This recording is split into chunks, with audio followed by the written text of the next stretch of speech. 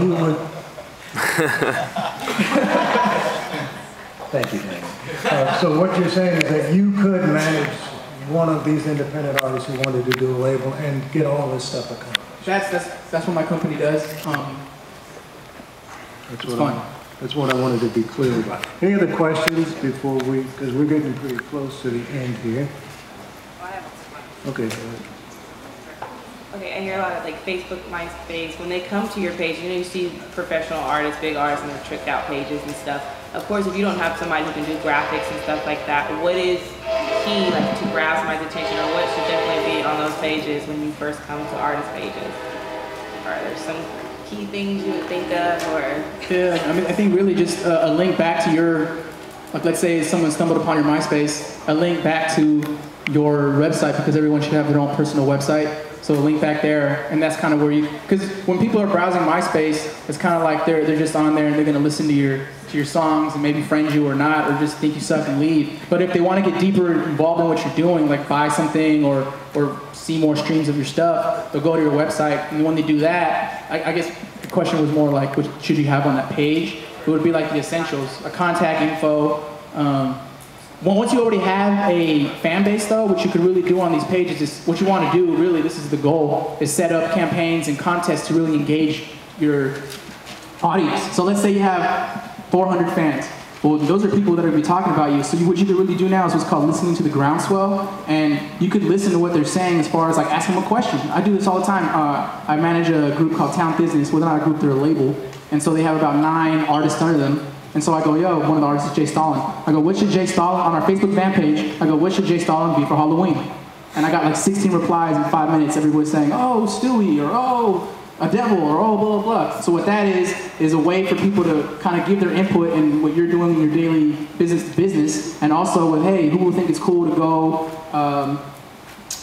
watch Transformers 2 with D-Lo, and you can make a contest out of that. And what it does is you can drive them back to your homepage and then capture their data by giving them something for free, like free download of the album, exclusive content of some type. And just to make a note about your videos, your YouTube videos, try to keep them under 2.5 minutes, because data shows that after that, people just don't even really want to see 8-minute video. Yeah. Because they kind of do video snacking, is what it's called. I would add 2 things to what he just said, and I totally agree with everything. One is that data is just, not just as important in terms of paying your rent, but data is very important, even in comparison with money. So if you can get someone a free track, but you get their email address or you get their zip code, very important. The second thing I would say is whatever website or MySpace page you have, as someone who has to surf these damn things all day, keep them clean, keep them simple, not a lot of dancing unicorns or bells and you don't want no flash. Like you said, the contact information, the music, the videos, it'll speak for itself if it's good. I don't need a bunch of other bells and whistles. What about Reverb Nation? Reverb Nation, yeah, that's another one. They got great tools. Yeah. The one thing that I personally don't like about them is that they're not white labeled, meaning every time you use something Reverb Nation, that has a big ass Reverb Nation logo on it. And that's kind of, I don't like that personally, because for aesthetic reasons, if you're trying to make your brand, if your brand's purple and Reverb Nation is red and brown or whatever, it's disgusting. There's other alternatives. There's, like I said, if you want the widgets, TuneCore, which you'll already be using for your distribution, also has pretty good white labeled widgets. And yeah, a couple other services. Are we done with the questions here, or does it occur to anyone? Go ahead. I keep on seeing all these artists that are just giving away their CDs like at shows and stuff like that. I keep on telling them like maybe at least like $1 or $2, but is there any other way like you can just give them something that's just like a digital like piece and they can just download it for free and get tracks? Yeah, exactly. I carry this around for the last 2 years, and I show everybody that for the cost of what it would cost you for like 1,000 CDs, you're basically paying like $1 a unit, so you're going to pay anywhere from like $800 to $1,000 for like 1,000 CDs. For $1,000, you can get like 30,000 of these things, and these are download cards, and they're thicker than a business card. They feel like a credit card, and if you hand this to somebody, it has your website and a little code. And so you go to the website first of all, and for an exchange of the email or by using a little code, you will get their data and they will get their song or their album or your mixtape or whatever that is. So this is the best thing because you don't leave anybody out. You can service everybody with these things. If you have 1,000 of them, you can pretty much give it to everybody in the room. And it's also something physical they get to take away. And I've kept mine in my wallet for the longest time, so that might even be an artifact that they keep and treasure. What is it called again?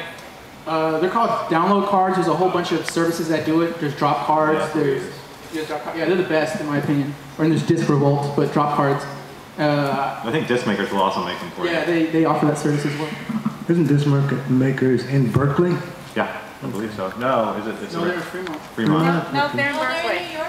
Oh, yeah. Really? This makers, They're in Oh, Berkeley. wow. They're everywhere. All I right. thought they were in Berkeley over on Addison. Yeah, they are. All right.